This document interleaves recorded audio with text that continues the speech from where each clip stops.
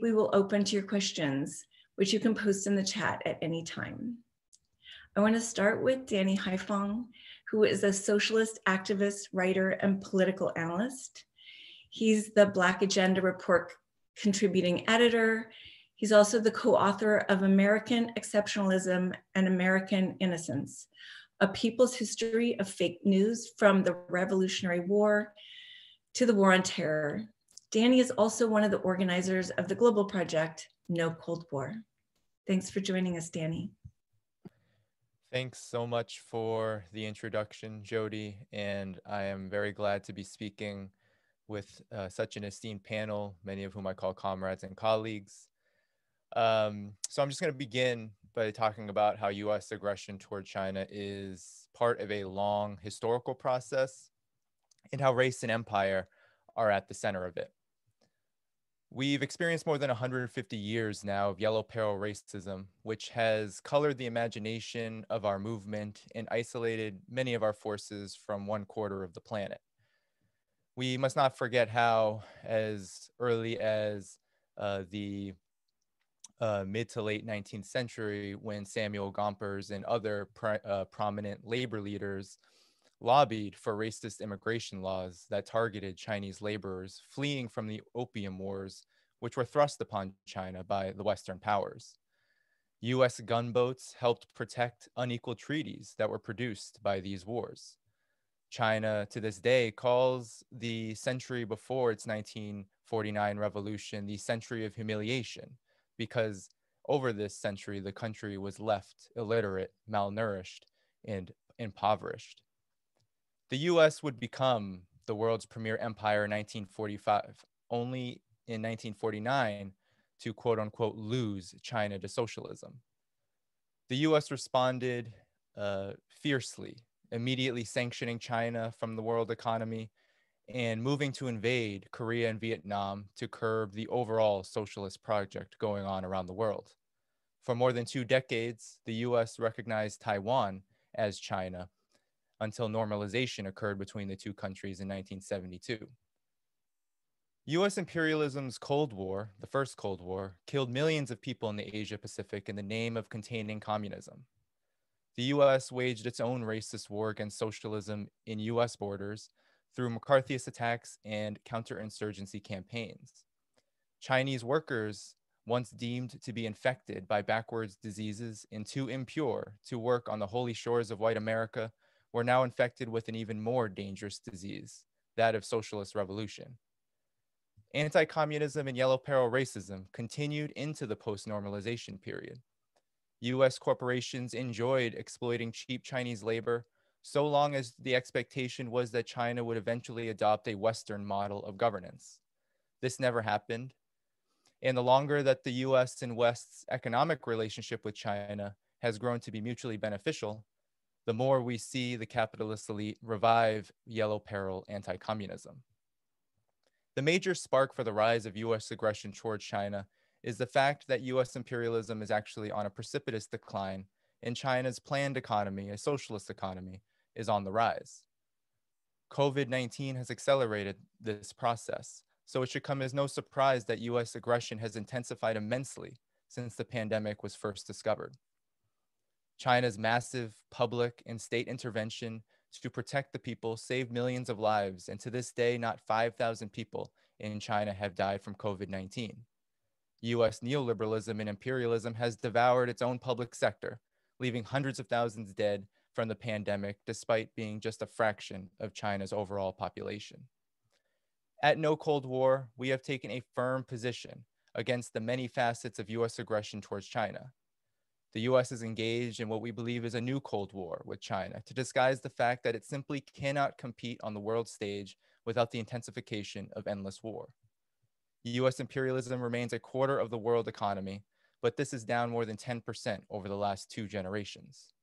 A new depression for capitalism has economists projecting that China will surpass the US by 2025, if not sooner, in the GDP terms. This is the root of the US's dangerous war maneuvers in the South China Sea, while the US is sanctioning corporations like Huawei and screaming at the top of its lungs about human rights abuses. It would be a mistake to believe that only Trump's forces are engaged in the long struggle to contain China's rise. We can expect Biden to change the US approach to China, but not the overall trajectory. US imperial domination must be defended at all costs, and a racialized hubris is key to achieving this goal. We have to think about this: a non-white country that possesses a quarter of the world's population in a socialist economic system is really a direct challenge to the gospel preached by US imperialism, the gospel of there is no alternative to neoliberalism, and the end of history theory, which presumed capitalism has become a permanent and unchallenged fixture on the world stage. The desire to hold on to these theories is deeply woven into our popular culture here in the US.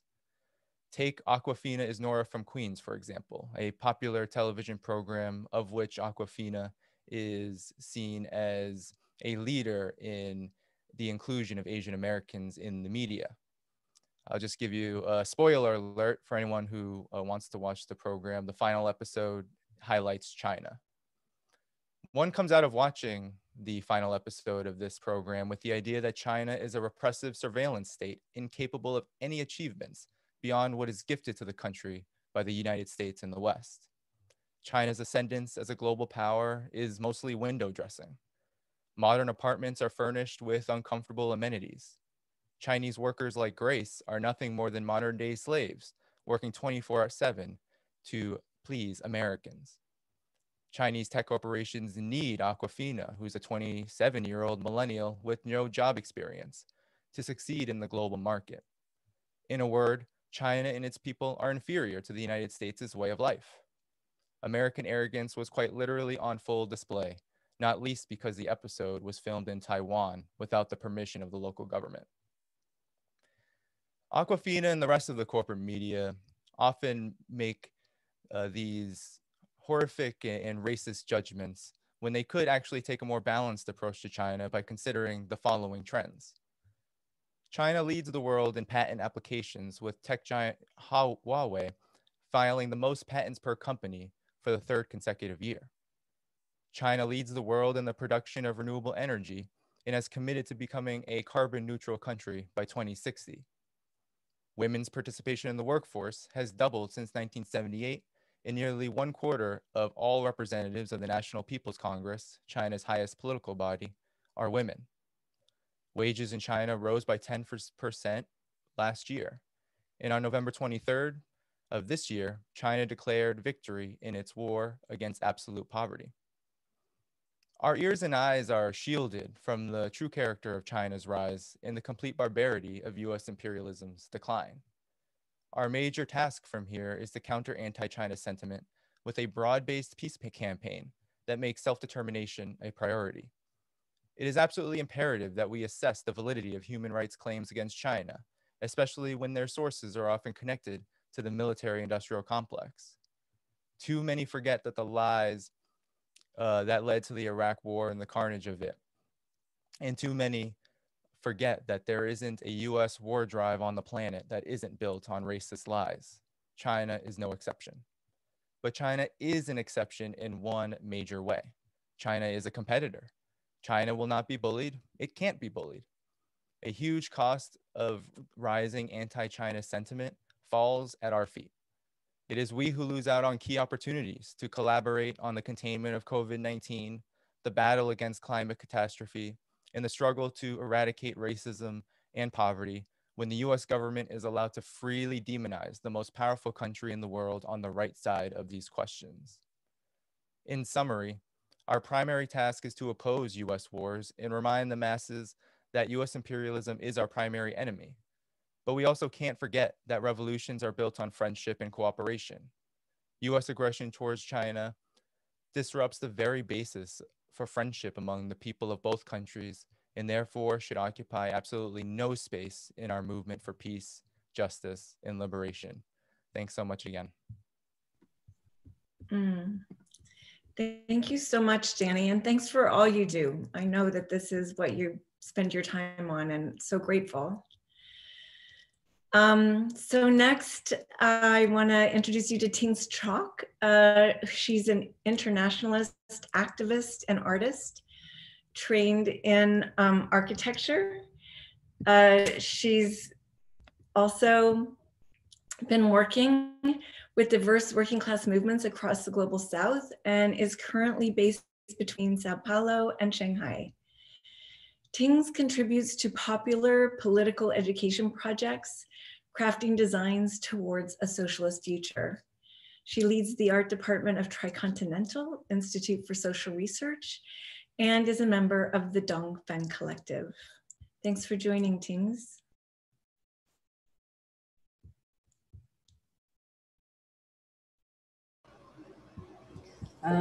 Thank you very much. I'm very delighted to be here. And thanks to the organizers for this event.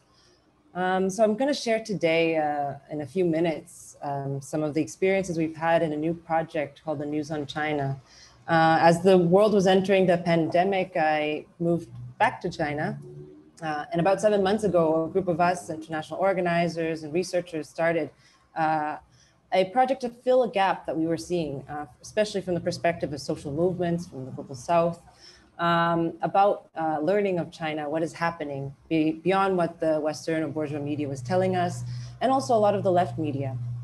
And I know that oftentimes talking about China, everything seems quite big. Everything's in the billions or trillions, and it's quite hard to enter and understand. So this project began as a bit of a way to fill this gap with this weekly news digest, but also with a weekly video that we produce. Ultimately, what we're interested in is what lessons can we learn from China? What can we take back to our movements and organizations? And I'm going to start with looking at one of the headlines from this week, which Danny also mentioned, that China ends absolute poverty. This was the main headline of China this week. Well, what's behind that?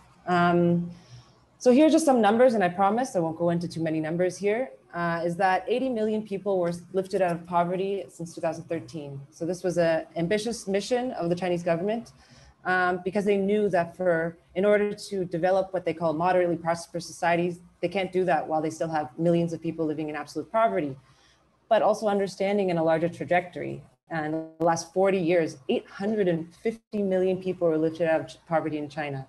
That's contributing to 76% of the global poverty reduction.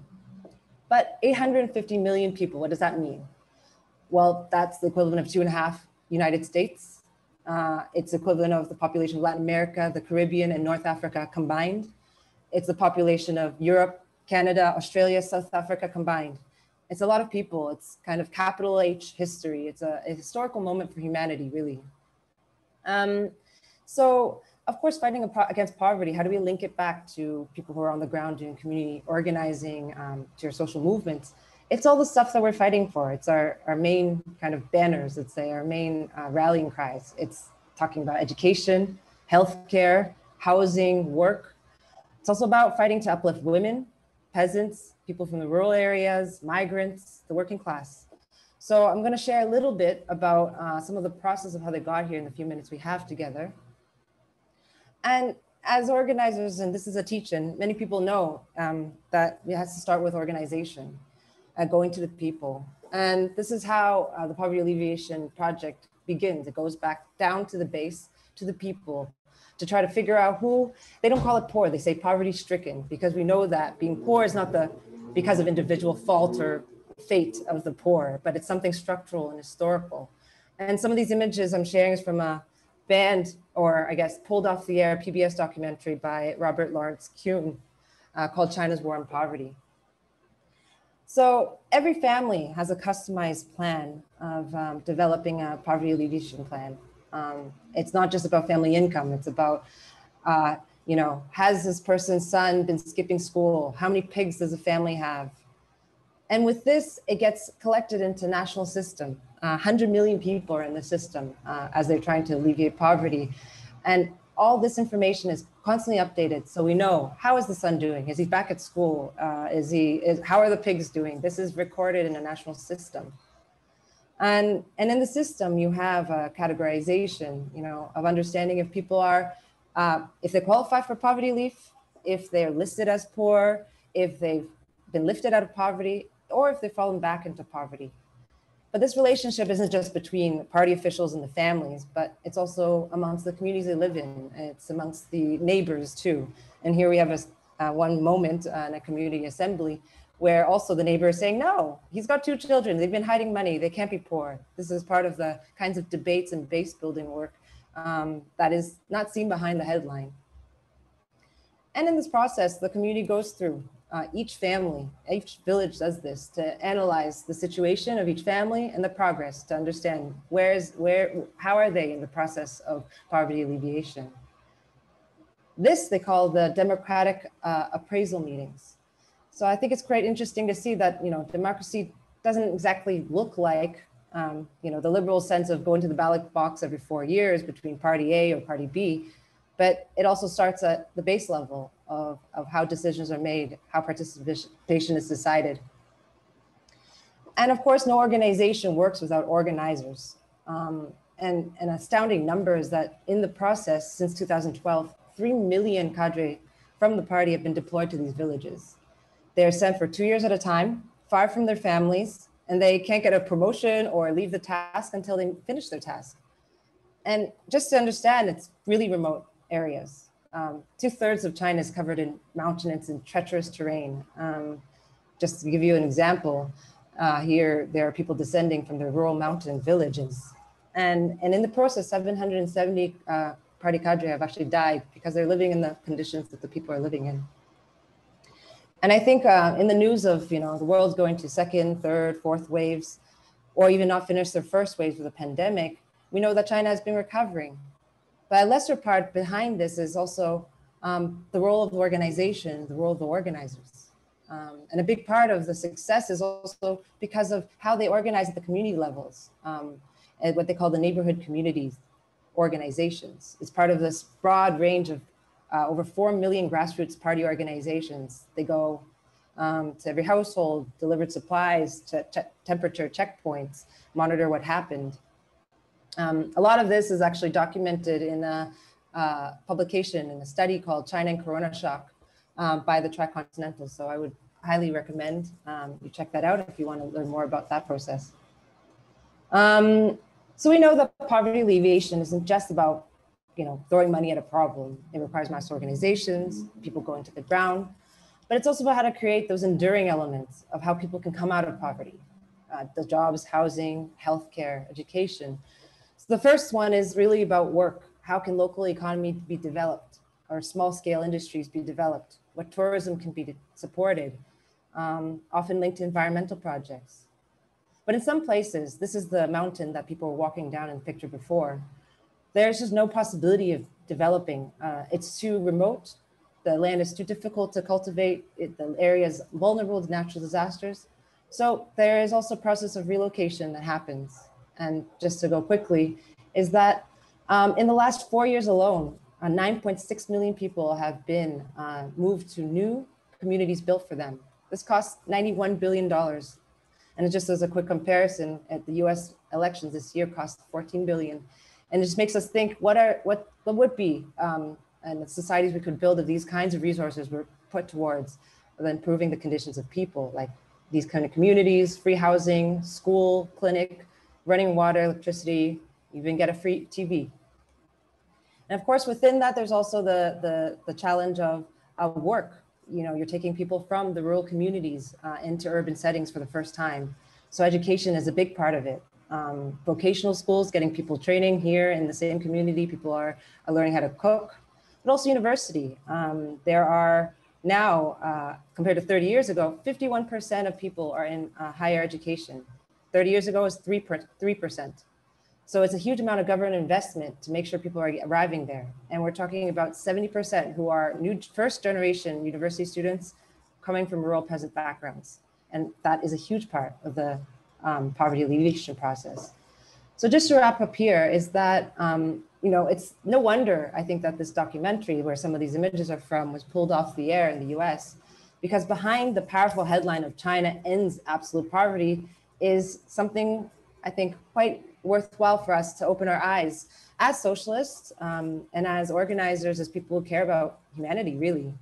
And I think for us to learn is to keep an open mind, because ultimately the political system in China is as complex as the civilization is old, and it's a pretty old civilization of 4,000 years or more. So there's no sense of thinking that it could be exported into another context, and China doesn't really have that ambition. But I think as organizers, as militants, as people who are on the side of humanity, on the side of the working class, we have to look towards what we can learn when we hear a headline, like that. It's beyond a headline. It's actually what we can do for hundreds of millions of people, improving their conditions and building that socialist possibility. So that was a really quick overview, and I would, and it's a very humble beginning of a project, but I would recommend, if you want to find out more, subscribe to our weekly digest. There's a video there, help to kind of create this bigger dialogue that we're trying to do, to learn about China with an open mind. So thank you very much again for having me here. Thank you, Tings. That was amazing. And all the work at Dongfeng teaches us so much each week. I'll post in the chat of the Zoom, and we read if you can, and YouTube, so that we can all find our way there. It definitely will make you smarter. So next I want to introduce you to Kenneth Hammond, who's a professor of East Asian and Global History at New Mexico State University. Kenneth lived and worked in China for 5 years in the 1980s and has returned many times to teach at universities in Beijing and Shanghai. He was the founding director of the Confucius Institute at New Mexico State University from 2007 to 2015. He has worked throughout his career to promote greater knowledge of and understanding between Chinese and American peoples. Thanks for joining us, Ken. Thanks for having me here. And I want to say thanks to the People's Forum and of course, Jody and Code Pink for all the wonderful work that's being done. And I want to just echo what Danny and Tings have already said. The depth of animosity between the United States and China is, certainly a reflection both of the crisis of American hegemony, the anxiety on the part of the rulers in this country about losing their global dominance, but it's also a reaction to the achievements, the accomplishments that China is making. And Tings, that was just a wonderful overview of the anti-poverty campaigns. I think this is all wonderful stuff. As an academic, I find myself in a particular situation. Jody mentioned I was a founder of our Confucius Institute here at New Mexico State.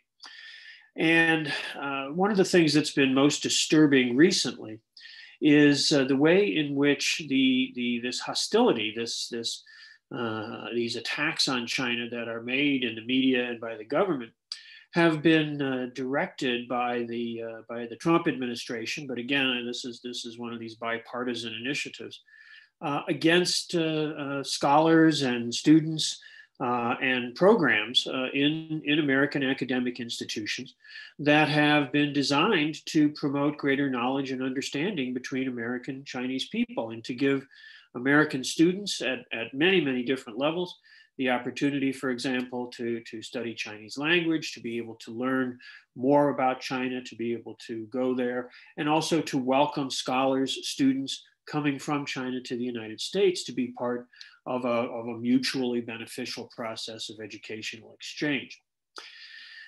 Last May, about May 20th, the Trump administration issued a new, what they called a strategic approach document to the relationship between the United States and China that laid out in many ways a lot of these attitudes of China as an enemy, China as not just a competitor, but really a hostile force, and all the sort of trite critiques of the nature of governance and civil society in China and all that.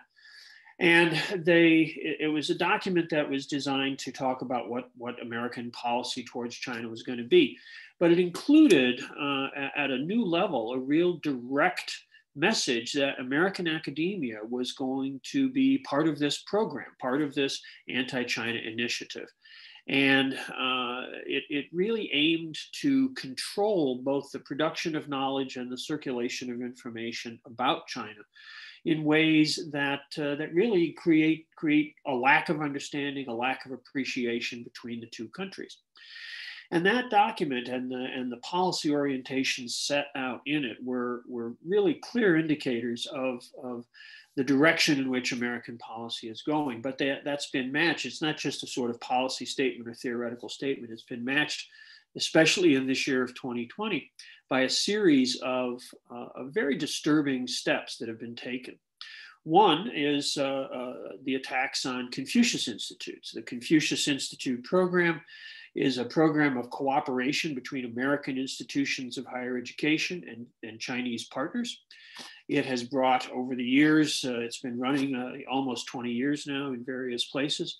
It's brought over the years hundreds of teachers to America to work with college students, high school students, even primary school students, to provide some basic education in Chinese language, history, culture, things like that. It's also provided scholarship resources for American students to go to China and have direct experience of learning and living there. Well, in 2020, many Confucius Institutes across the country have been shut down by their host institutions.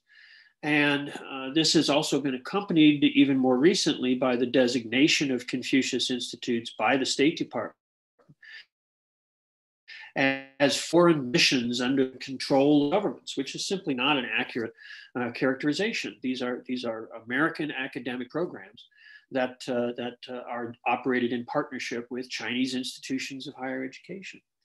Our own Confucius Institute here at my school, New Mexico State University, was shut down last spring for no real reason. We had good enrollments in classes. We were running successful programs, doing a lot of community outreach, providing educational support to the local public and private schools.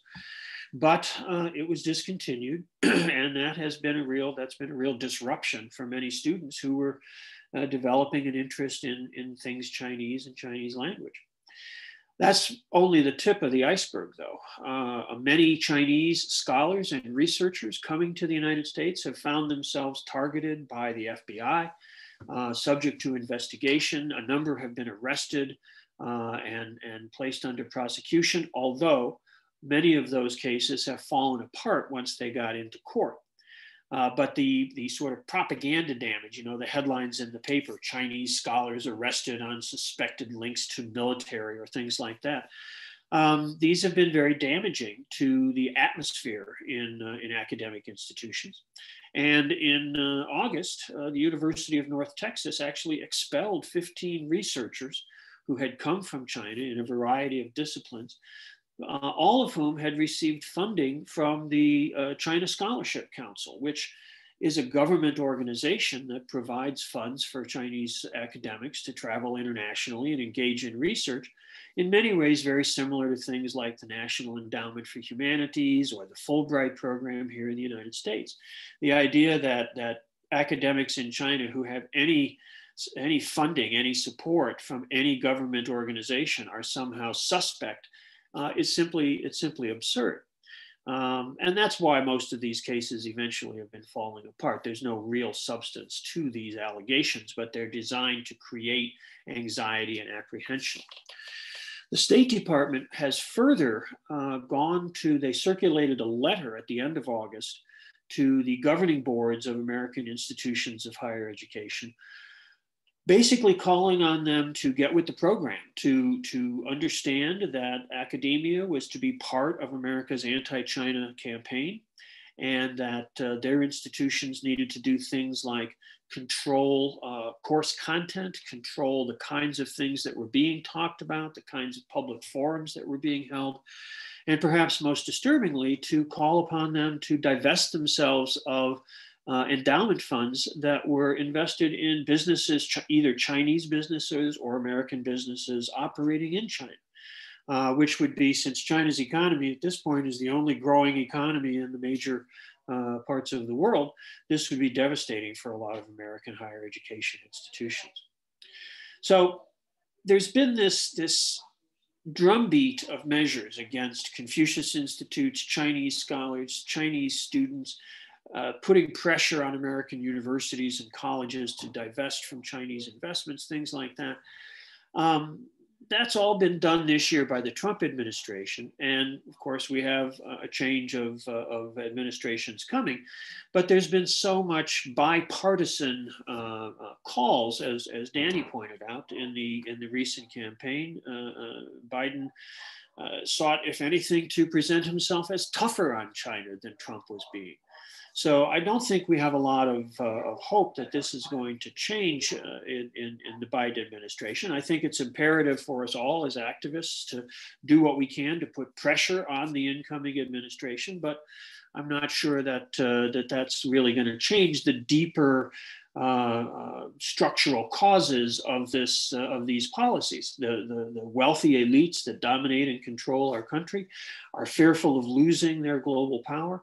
China's rise and the wonderful things that are happening there have to be portrayed as negative, have to be turned on their heads, and really characterized as a threat to America's interests and to the well-being of American people. What I hope forums like this will do, and what I know all of us are working very hard to do, is to push back against that and to use opportunities for education and use opportunities for communication with our colleagues, our friends on the other side of the Pacific, to undermine these aggressive postures by the government and the media, and to say that what we need is peace and cooperation, what we need is knowledge and mutual understanding. I think that if we can do that, we'll see that as the world is reconfigured and as these global relationships change, we can share in that. We can be part of a shared future of mutual prosperity rather than one of antagonism and hostility. So thank you very much. Thank you, Ken. I mean, that's such a great reminder of like why it's going to be very important for us to be the education, and that and also to expose the U.S. for its repression when they're going to use repression as one of the lies that they spread. So thank you. Next, I want to introduce you to Mikaela Erskog. She's an educator and researcher at Pan Africa Today, a social justice organization based in South Africa. It coordinates educational work, solidarity campaigns, and a network building with social movements, trade unions, and people's organizations on the African continent. Also, she's a recent addition to the team at the TriContinental Institute for Social Research. Thanks for joining us, Mika. Thank you so much, Jody. Can you hear me? I just switched to headphones. Alrighty. Thank you all, and I'm so lucky to have had all these great panelists before me, because you've done a lot of the legwork that cover some of the elements I was going to touch on. So it just reinforces, I think, what we're all trying to build here in terms of informing people about the US aggression on China. So I'm going to talk a little bit about Africa-China relations. And I think this is important, not only for, of course, for us in Africa, it's an important issue we continue to work and think about, but for the US audiences to understand that this is one of the many ways we've seen the US play out itself in other parts of the country, I mean, in other parts of the world, like in Latin America, like in the Caribbean. And essentially part of the US aggression on China has been this kind of ideological warfare that has the media representing the China-Africa relations in a very negative and hostile light in order to portray the US as in a position in which it should be the one to come in, swoop in, and be the one that Africa should create more enduring and long-lasting relationships. So just a couple of things is, as many of you have heard in many different circles, the US has led this kind of misinformation media campaign for decades now that wants to paint China, and specifically the Chinese state and the Communist Party, in its typically racist fashion as this like mineral thirsty dragon. And these images we see all over the like newspapers and then African local newspapers, and basically painted as having no interest whatsoever in the human development of African people. And this varies from kind of blurring the context or, you know, misleading us about what the context of a certain situation in Africa and with China has been, to blatantly producing false information. And I just wanted to raise, in 2017, the New York Times had an article that was titled, "Is China the New Colonial Power?" And I'm going to just start off with some of the things it spoke about were blatantly wrong. And then later in the presentation that I'll share with you, let's think a little bit about this colonial power claim. So first off, it kind of claims that Chinese economic activity is entirely state-led, that it's the CCP, it's the state that's coming in to Africa. We also hear this claim a lot about Chinese workers replacing African workers, that they're the majority, they just import this Chinese model into Africa. And then also they often focus on how it's like entirely extractivist and trying to flood Africa with cheap commodities and this kind of unequal predatory relationship. And funny enough, McKinsey, who's no friend of China per se, they put out a report in 2017, just a couple of weeks after this article was released, where they systematically debunked all of these things, showing how, number one, there's this issue of China in Africa is not the Chinese state. It's a group of diverse actors, whether it's NGOs, whether it's private commercial interests, some of them good, some of them with exploitative labor practices. That is the case. But the Chinese state itself has been leading very progressive efforts that I'll talk about shortly. But one is that China and Africa means a range of diverse actors who have a range of diverse interests. Number two, and the report showed this, that it was about 3,000 Chinese firms in Africa that they interviewed in the manufacturing sector. 86% of the employees were actually locals, and 40% of the managerial staff were African locals. And it's true, there is still a disparity at managerial level when there's a Chinese project in Africa, that's true, but it's part of the kind of expertise they're trying to bring along. But in terms of the actual majority of the workforce, it tends to be African people. And all of the people who have spoken already have kind of showed why the US is leading this type of aggression. And for Africa specifically, and Danny spoke about this in terms of the world generally, for Africa specifically, China is their biggest partner. China is the biggest partner in terms of trade, where in 2018, I think China stood at 185 billion, whilst the US waned around 61 billion. And that was actually because they were diversifying their oil importation. We're no longer getting so much from West Africa. Number two, and this is kind of the more worrisome thing, I think, for the US, is politically, China and Africa are growing in terms of cooperation, in terms of collaboration, in terms of exchange. And many people see this in the kind of 20-year-long, which celebrated its 20-year anniversary this year, the Forum on China-Africa Cooperation. And we've seen various initiatives coming about. Like recently, there was a China-Africa Environmental Cooperation Center that was initiated, part of the kind of Millennium Goals to reduce coal production and things like that. But in terms of the long-sighted thing, and I think it's quite ironic that the claims of a colonial power often have a colonial logic behind it. Because what they fear of Africa, what they see with China and Africa, is Africa standing on its own 2 feet in different parts of the continent. They fear an Africa that's not dependent on the US financial system. They see how the massive infrastructural investments are in fact allowing different African countries to meet the needs of their people. And this, if I can name a couple of things that in the last 20 years that have been like huge investments in Africa that have really helped the people itself, is that China has built more than 6,000 kilometers of railways and roads respectively in Africa. It has over 20 ports it's developed and 20 large power facilities, and power is a huge issue in Africa right now and has been for the last 200 years due to colonialism. China's also, as Ken had mentioned about scholarships, over 120,000 government scholarships have gone out to Africans. They've also sent 21,000 medical workers to 48 African countries, offering treatment to over 220 million people. And I don't think I've seen a US medical team arrive in Africa yet. Let me know if I missed it. But basically, these are some of the things I want to highlight, because then we get to this accusation of colonialism. And I think we can all agree here on this panel is that, number one, the accusation that it's a kind of predatory relationship does, firstly, completely undermines the agency of African people, completely takes away the accountability of the African states themselves who engage in these processes, because ultimately it kind of takes the light away from the fact that we have our own corrupt governments, we have our own state agents who don't necessarily have the interests of the people.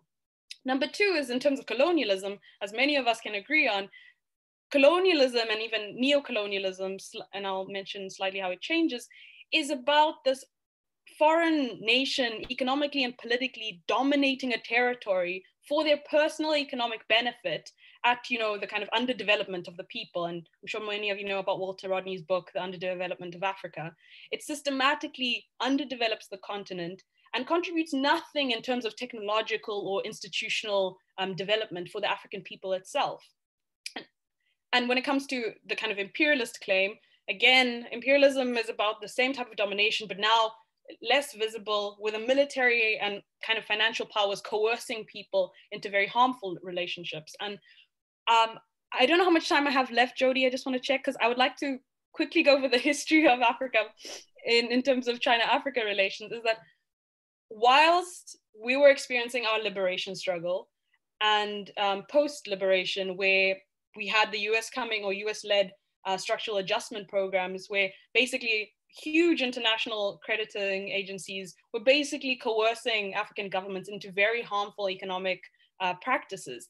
And this basically, you know, gutted our public infrastructure, of course, extracted all the kind of mineral wealth we had, and this kind of liberalizing process completely also further underdeveloped and enslaved the African continent. And that's the kind of, that's what imperialism is, everyone. That's what imperialism is. But what did Africa and China start off with? The birth of China-Africa relations were in the 60s, 50s, 60s, just after China found its national liberation. And from the very start, it was about cooperation. The history of China and Africa started with the kernel of cooperation. And this is where China was a friend to many African liberation struggles, from Algeria to South Africa, where we had South African leaders going and visiting, and some people getting trained there. Then when China started to develop itself, one of the biggest infrastructural projects ever created, the Tanzam Railway, which basically connected Tanzania and Zambia, was developed in between the early 70s, basically. And this was at a moment in which we found that A, the colonial powers are still fighting back to retain their kind of control of the territories, and B, China's at a stage in which they don't necessarily have the same levels of development as we see now, but are willing to invest in a kind of project that will allow for Tanzania and Zambia to build economic growth and exchange, and in fact, allow them to kind of steer away from and break away from the economic dependence they had on the apartheid regime, both in what was then Rhodesia, Zimbabwe, and South Africa. And this was one of the kind of biggest projects we had at the time. And in fact, it's interesting because now the accusation is that, no, you know, that wasn't a really great project because look how it's crumbling. But the crumbling is largely due to the fact that the current African governments don't maintain those kinds of projects and have in fact used US managerial stuff that they can't afford to maintain the project. So that's where those kinds of projects break down. But then in the 1980s, China started to then shift a little bit to agriculture and think about food sovereignty. And we saw a lot of state farming experiments coming up in Africa. And this again was about collaboration. How can we think about feeding our people, keeping in mind that China had gone through a famine of its own a decade and a half before. And so again, thinking about how do we sustain people in a moment in which most African states had just come out of national liberation and are struggling with, again, the neoliberal policies that have been enacted in the late 70s. And by the time we get to the 80s and 90s, now China is seeing that perhaps, and realizing maybe some of these things aren't really working as best as they could. So this is where we see kind of commercial aid starting to come in a little bit more, as China itself is getting its own internal development and building its own economy. But what we find again is a lot of these financial policies and financial exchanges that are happening, just because of the amount and the size, it's often deemed an unequal relationship because it's considered, you know, this big power is giving these huge sums. And this is kind of a false idea of equal footing, when in fact, China's given African countries, A, respected the sovereignty of nations, never tried to interfere on, you know, internal processes, B, a lot of the kind of negotiations around the nature of the agreement and the financing is largely established and agreed upon by the African government itself. that they have to sign on to those things. So we have to understand they take on the responsibility as African leaders. There's no kind of coercion on the part of you have to take this, the way we've seen in the US relationship to Africa. And then a lot of the low interest, or the loans, for example, are very much low cost, much lower than you'd find in any kind of Bretton Woods agreement, which makes it easier to actually take out, easier to repay. And a lot of these, in 2015, it was estimated that 40% of Chinese loans paid for power projects, and 30% were modernizing transport and infrastructure. So all of this is just to kind of paint a very small and quick picture of the fact that in different stages, whether it was from national liberation to early infrastructural development to financing to today, the kind of we have these billion-dollar grants that are coming to Africa. They've all been premised on cooperation, human development, because ultimately China has had this shared experience of fighting imperialism, of having to fight for a national liberation in the 20th century. And I think that this is often underplayed, and it's only when China became such a big power in the last 20 years that there's been a visibility of the exchange going on with Africa. And of course, it's ramped up in scale, but the intentionality of trying to develop the African continent by sharing material infrastructure, public resources that allow African people to develop themselves is something that's not spoken about in all these narratives. I think I can probably stop on that. Oh my God, Mika, that was a teaching that I am so grateful for. I like, how could I learn so much in such a short period of time? And somebody on YouTube said, Mika's kicking ass. I was just like, yes. I mean, we hear this argument about China colonizing Africa all the time, and you just made me smarter, and I know everyone else smarter. So useful. Thank you. You're a fantastic teacher. Now I want to move to Alice Slater, who is the New York Director of Nuclear Age Peace Foundation and serves on the coordinating committee of World Beyond War, sorry. She's also been one of our allies of Code Pink ever since we started, one of my heroes. She's on the board of Global Network Against Weapons and Nuclear Power in Space, the Global Council of Abolition 2000, and the advisory board of Nuclear Ban US, supporting the mission of the International Campaign to Abolish Nuclear Weapons, which won the 2017 Nobel Peace Prize for its work in realizing the successful UN negotiations for a treaty for the prohibition of nuclear weapons. As a member of the Lawyers Alliance for Nuclear Arms Control, she traveled to Russia and China on numerous delegations and engaged in ending the arms race and banning the bomb. Alice, thank you for joining us today.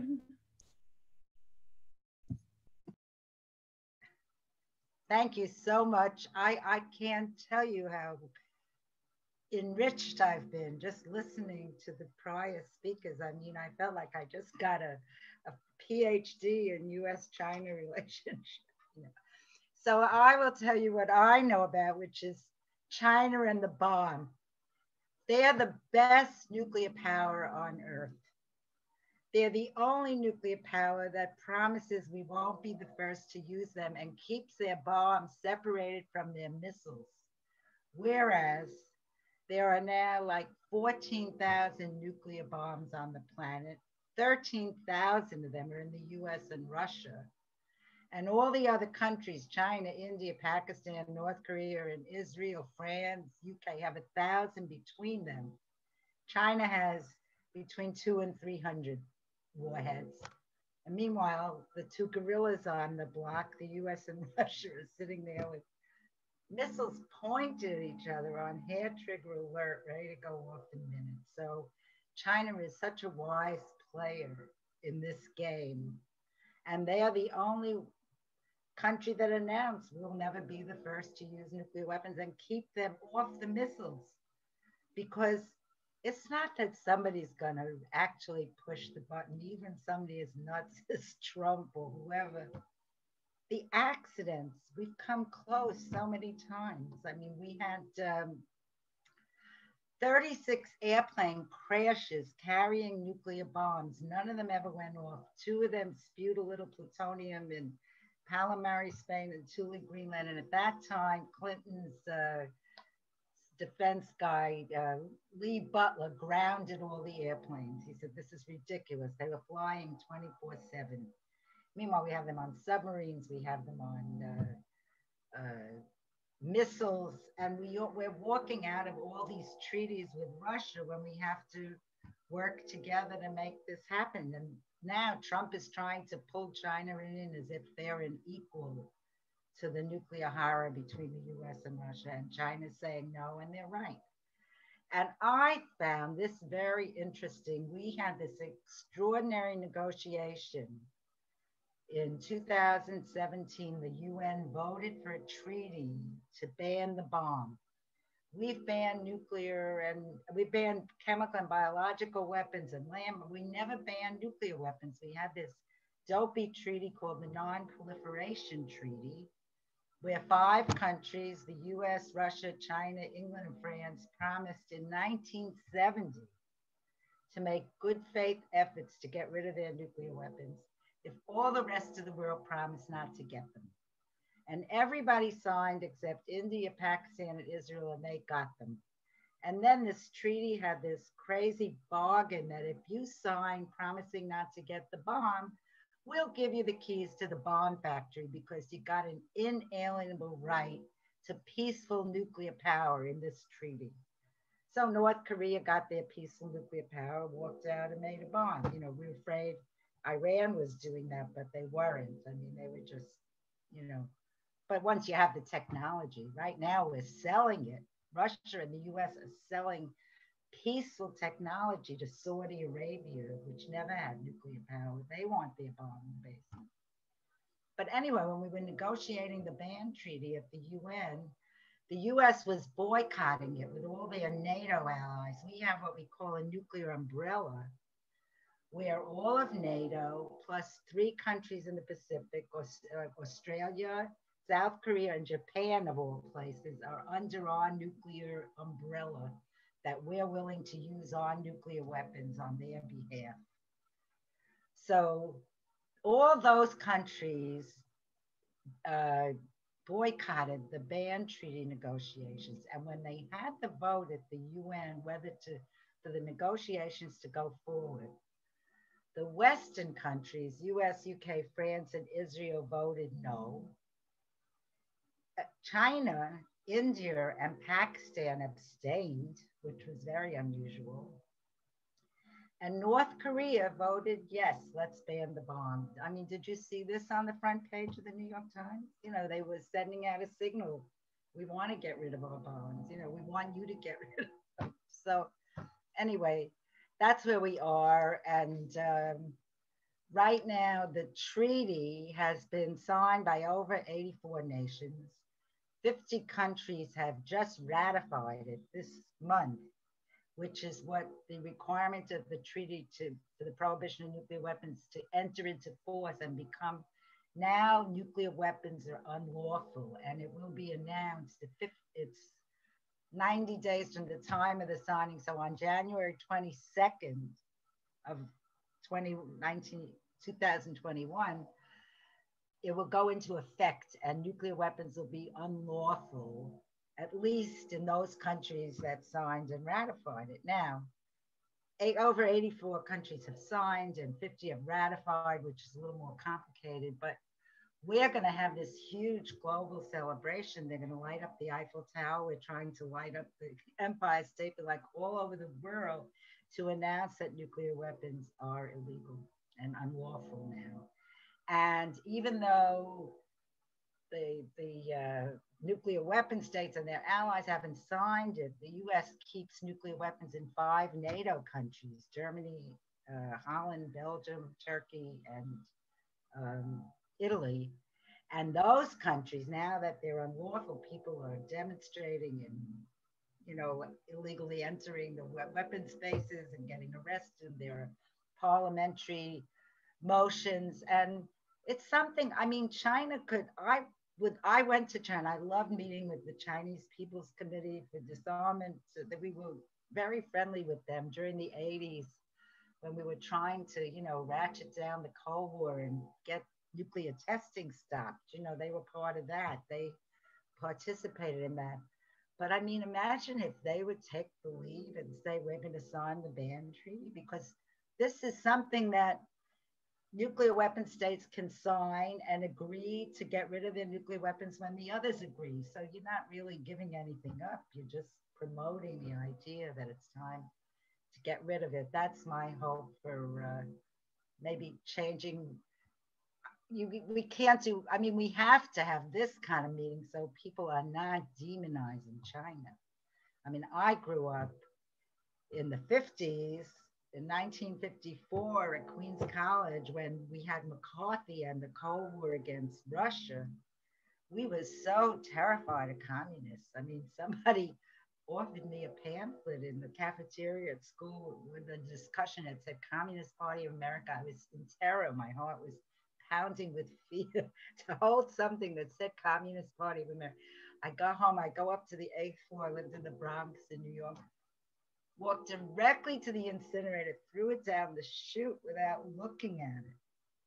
That's how scared we were of communism. And they're trying to do this now with China, you know, to demonize China. We can't let that happen again, you know. I learned so much when I went to Russia after Gorbachev came in, because did you know that they lost 27 million people to the Nazi onslaught? I don't see that reported every day. You know, I'm Jewish. We're always talking about the 6 million people that died in the Holocaust. What about the 27 million Russians that died fighting Hitler in World War II?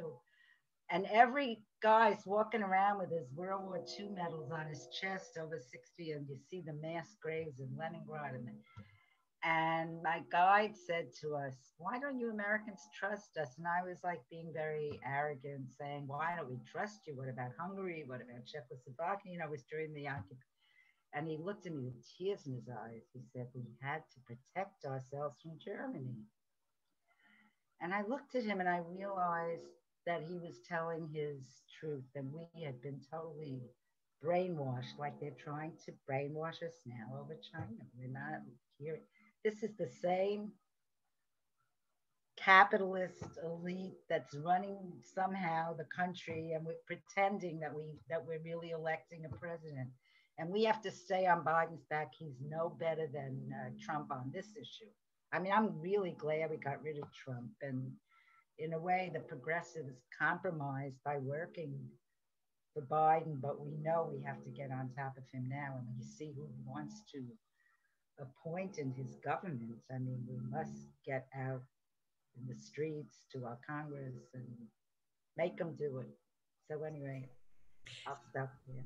Thank you, Alice. Thank you so much. And thanks for bringing us into history. I think that's important because yes, we are watching something rise and, you know, close to McCarthyism. So it's really lovely of you to bring us into that history and for your lifetime of working to end nuclear weapons on the planet. So deep gratitude. Thank you. I'm driven.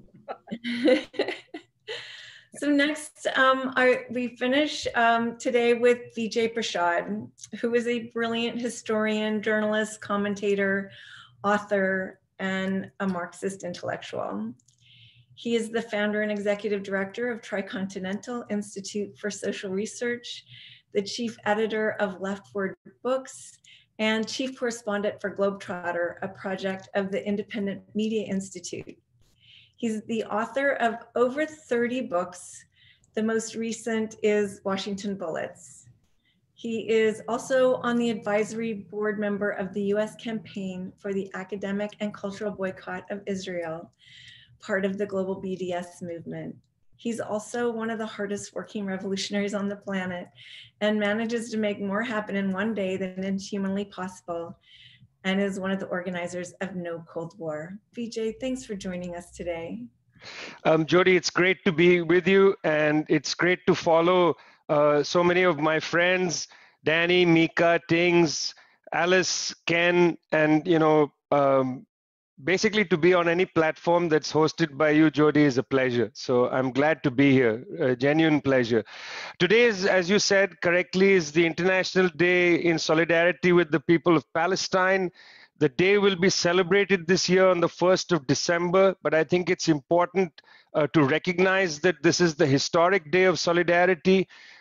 We have a US government completely giving impunity, direct license to the Netanyahu government to do what it wants.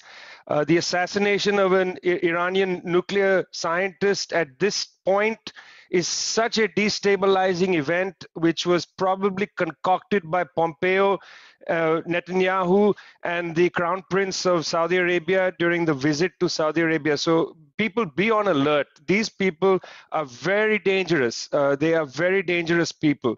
I don't often like to speak like this, Jody, but these are dangerous people. This Cold War on China is really quite logical for the US elite. I think that's something we need to come to terms with. In 2009, Hillary Clinton, then Secretary of State, put it quite clearly. She said the rise of China makes it by definition an adversary. I mean, that's from the US Secretary of State, a liberal, Hillary Clinton. She says the rise of China makes it an adversary, not anything that China is doing to, intimidate or impact upon US citizens. No, just merely the rise of China. There's a logic here, and I'm going to try to explain what that means. But please keep that in mind, that line from Hillary Clinton. Jody mentioned that Fu Ying, who's the vice foreign minister, had a very good piece in the New York Times just a few days ago. I highly recommend it. In it, she has two sentences that are almost a direct response, in a way, to Hillary Clinton from 2009. Fu Ying writes, "The United States believes that China craves world hegemony." That's what she says the United States believes.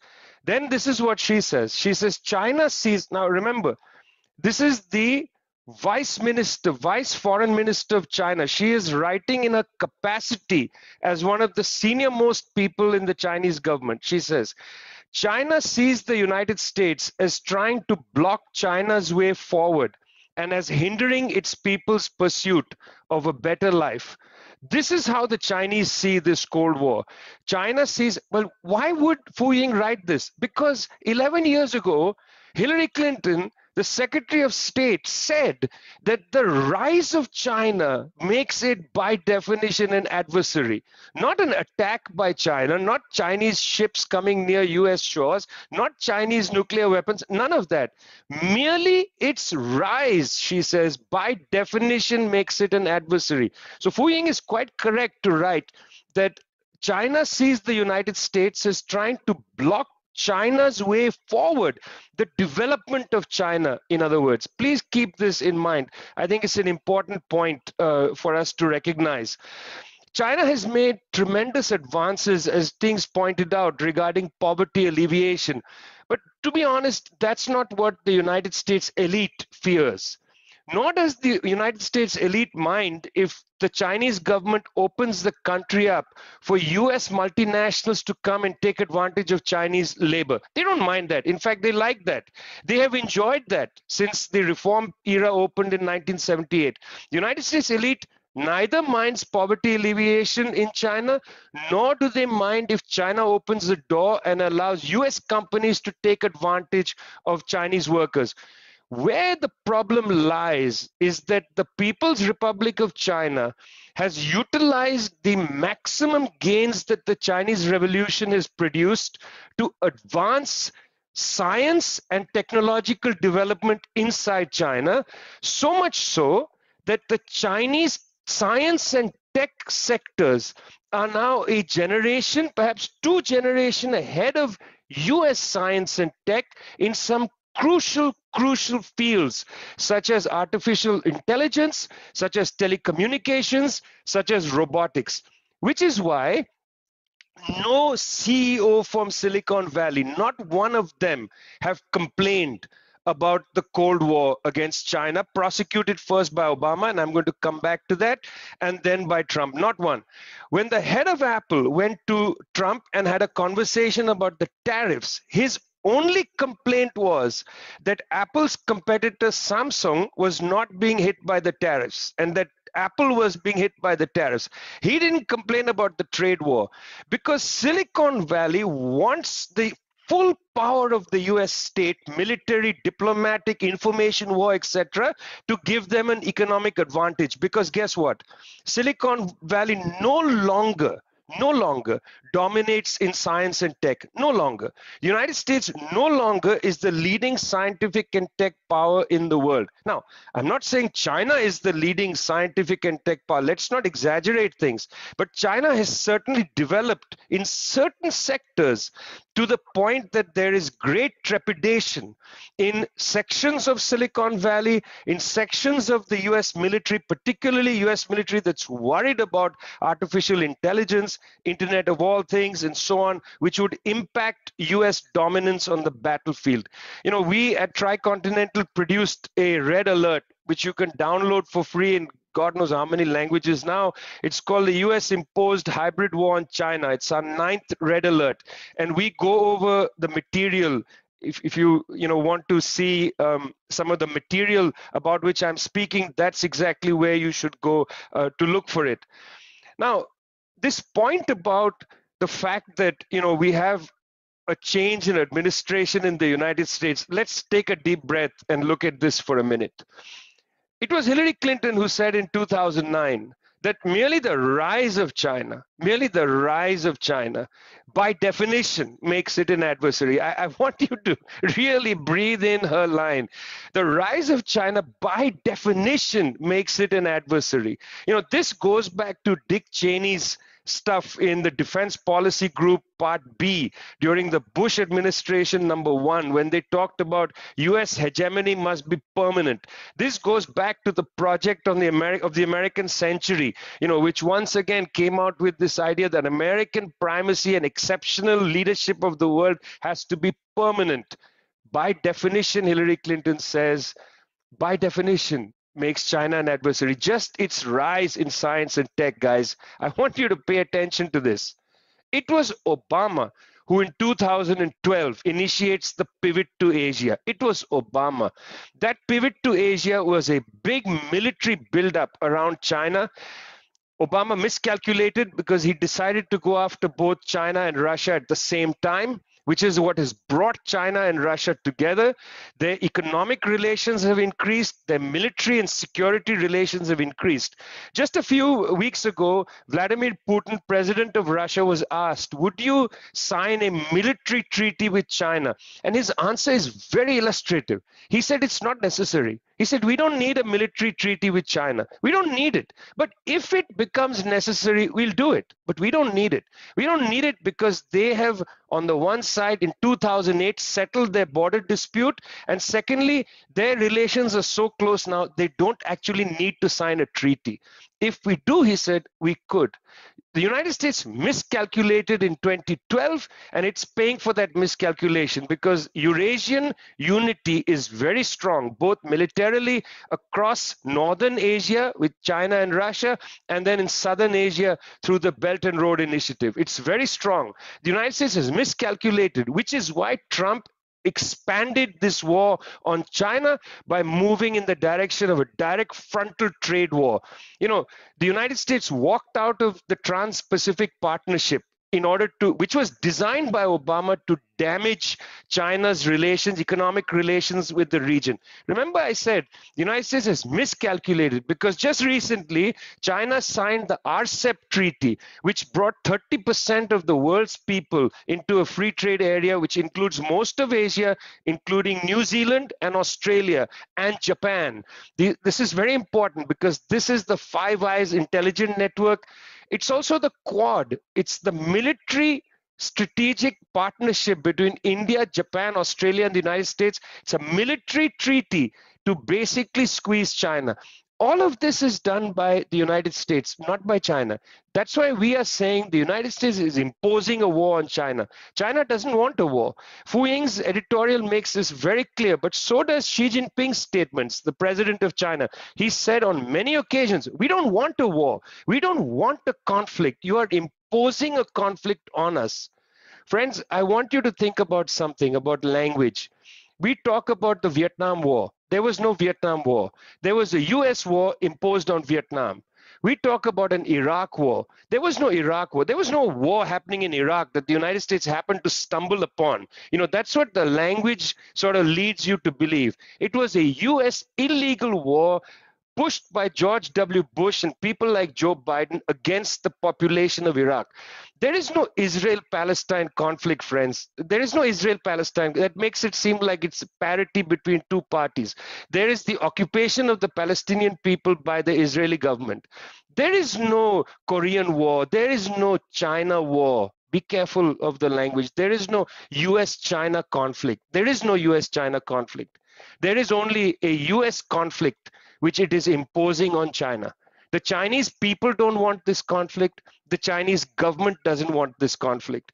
Currently, the US government and the elites want a conflict with China. I very much beg the people of the United States of America, on this, break with your government. You must come out publicly. You must come out vocally. You must write in your local newspapers. You must call people who represent you in Congress. The people of the United States of America must break with their elites on this conflict. It is the most dangerous conflict of our time. So I am begging you, I don't do this often, I am begging you, don't sit and take this lightly. It is time for you to stand up and speak out. It is time for you not to allow your government to prosecute a war which is going to be a disaster for humanity. Thanks a lot.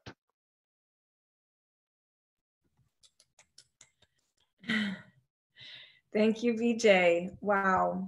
All right. So that's exactly why we're here today, is to learn how to be engaged. And so we're going to open it up for some questions. We have about 10 minutes left. I'm so sorry, but you can see from what Vijay said, there is work to be done, and there was a lot of information to impart, and there's a lot more out there for you to access. At the TriContinental, at Pivot to Peace, at No Cold War, at Code Pink. So we hope that this has whet your appetite to learn more and to engage more. And next week at the same time at the People's Forum, we'll give you ways to engage.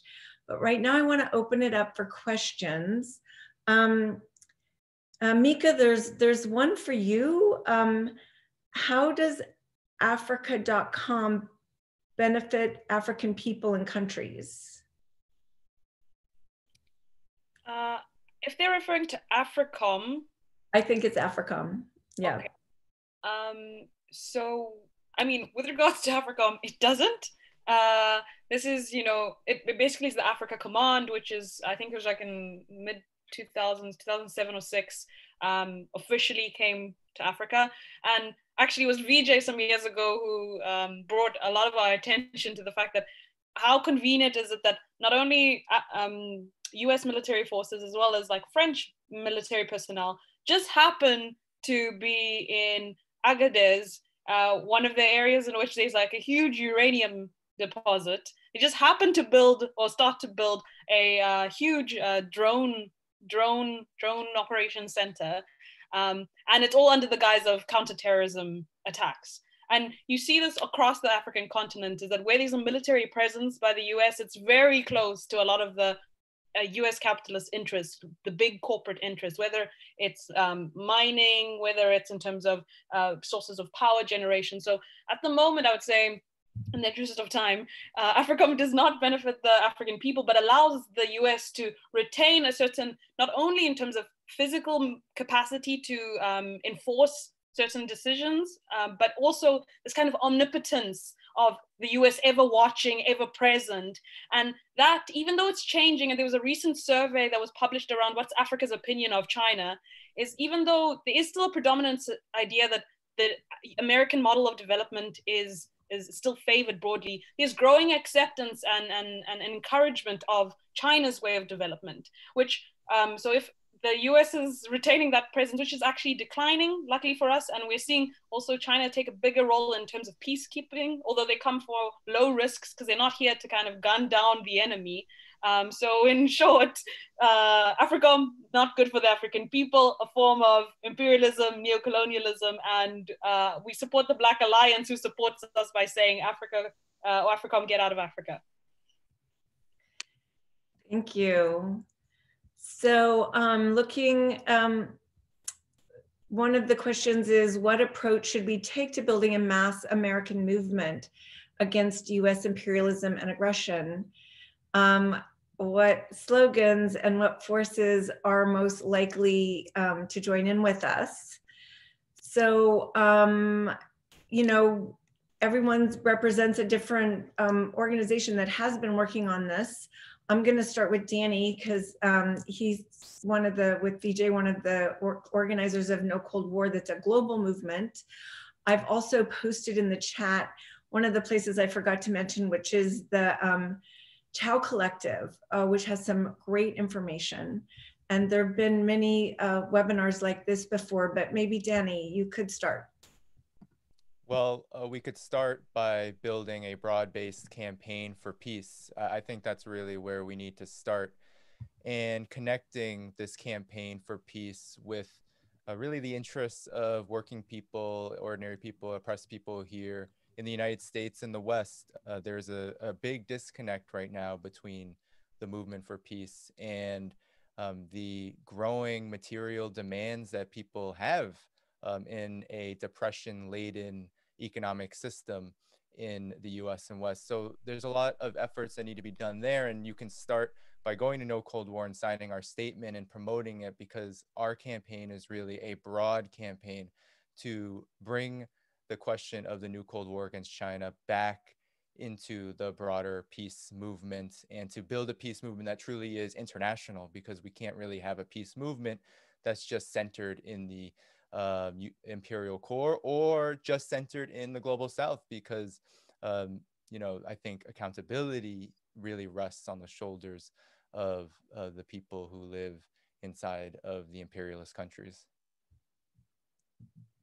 Thanks, Danny. And maybe Ken, I'll move to you next. So you can tell us a little bit about how we can access the information and the amazing activism you're doing out of Pivot for Peace. Sure. Well, Pivot to Peace, we have a website, which I think is Peace Pivot, all one word, peacepivot.org.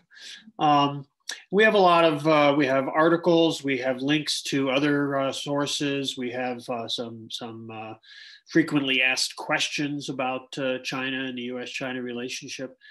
So that's probably the best place to go for our work. There was a question earlier in the chat about whether there was any pushback in academia, and I should mention one organization there, which is called Concerned China Scholars, which is a very diverse group. There are a lot of different perspectives within that group, but they are very concerned with the particular attacks on academic freedom and freedom of exchange of information and things like that. So that is a group that's out there as well.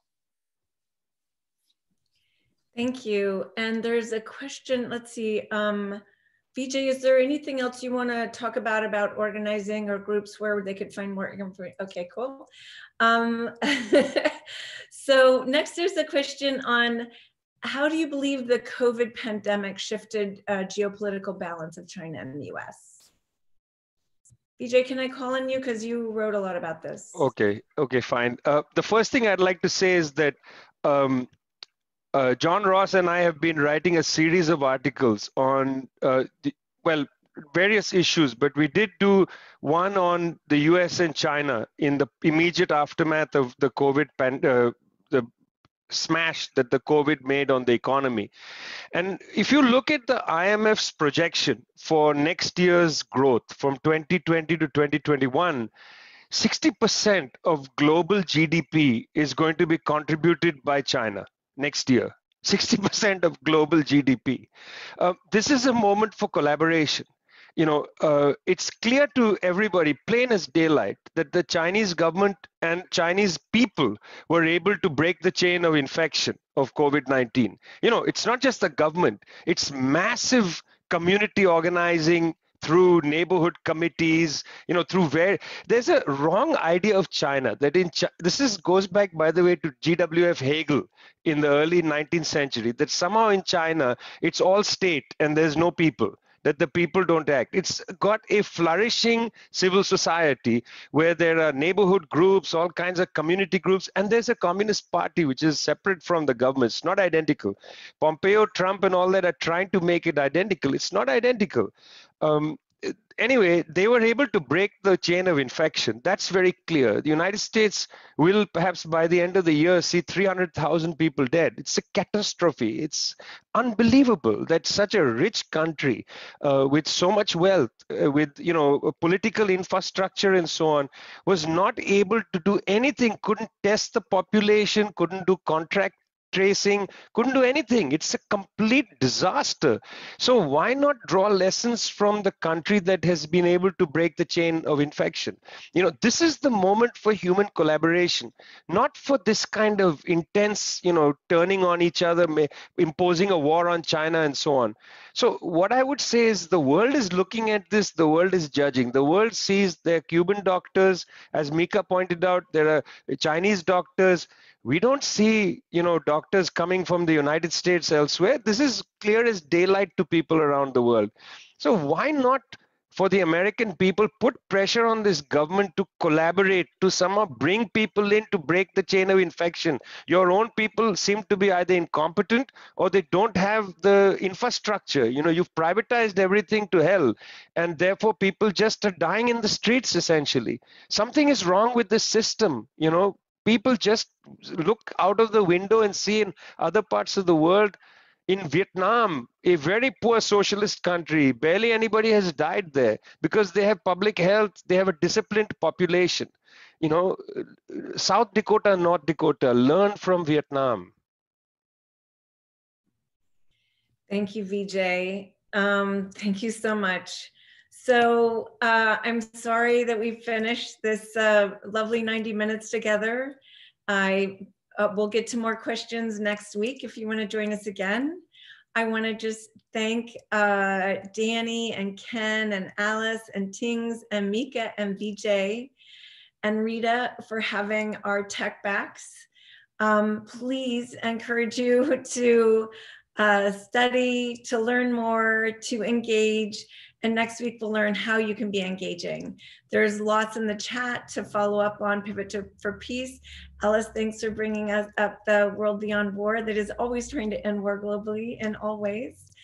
And until next week, do all you can for peace and to work to stop imperialism on the planet. Thank you. Peace out.